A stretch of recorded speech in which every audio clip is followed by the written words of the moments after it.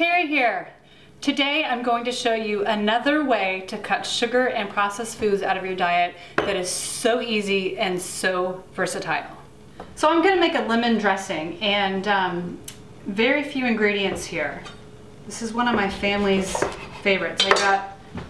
Probably going to use 2 lemons here.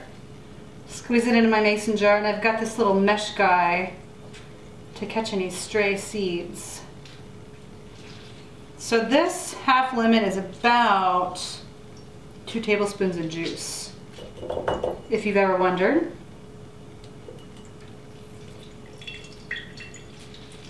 Squeezing, squeezing.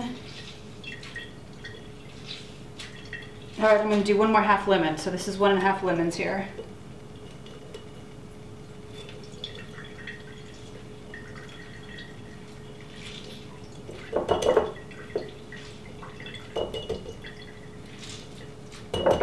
Okay, so next a little tiny bit of honey, just to add a little bit of sweet that cuts the acid.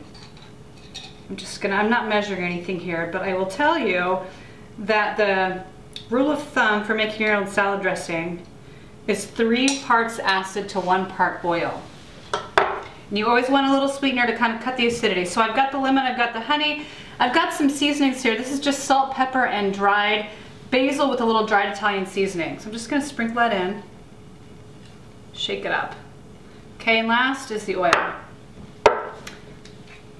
Extra virgin olive oil. I'm just going to eyeball this, but I've got about a 3-to-1 ratio as I mentioned. So let's dump it in here. It is not a perfect science, folks. Something to experiment with. Okay. Shake her up. And a good way to tell when this is done is when you stick a spoon in and the red dressing has a really thin coating on the back of the spoon. So here's my salad dressing. Keep it in the fridge all week long.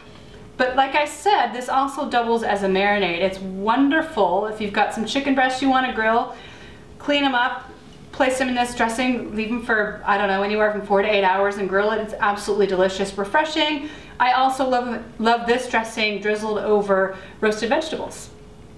So I'm going to take this same dressing and I'm going to make it into a sandwich spread. I like to think of it as kind of a healthy mayo. So I've got half of an avocado. I'm just going to kind of dice this up right in the shell. Being very careful not to cut all the way through. Okay, and I'm going to put this in my food processor.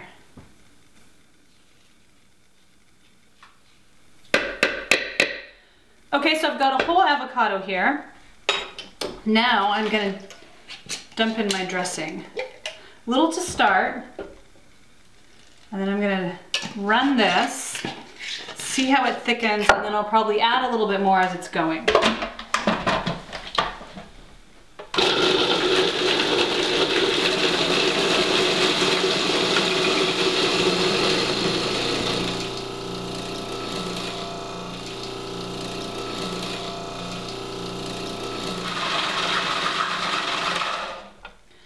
Alright, so I've got a nice creamy consistency here. If you guys can see that.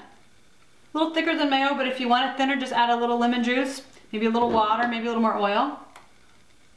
I love it. Creamy, smooth. So give it a shot. Add a little avocado to your lemon dressing. And I want to talk about a few other ideas. So a couple other easy sauce secrets. Make a very simple balsamic vinaigrette, and all you need is balsamic vinegar, little maple syrup for the sweetener, and olive oil. Again, that 3-to-1 ratio. Shake it up. Good not only on salads, but delicious if you drizzle the balsamic dressing over vegetables before you roast them.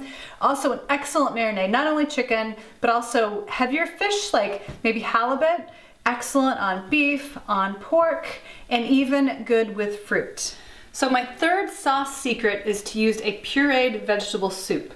That's right, take your roasted vegetables that are left over, cook them down, puree them into a soup, enjoy that. As it sits in your refrigerator for a couple days, it's gonna thicken up a little bit. So take that and use it as a sauce over your finished grilled meat, grilled chicken, roasted vegetables, however you like to do it, maybe even on the side of your eggs, okay? So 3 easy sauces, dressings, marinades, whatever you want to call them.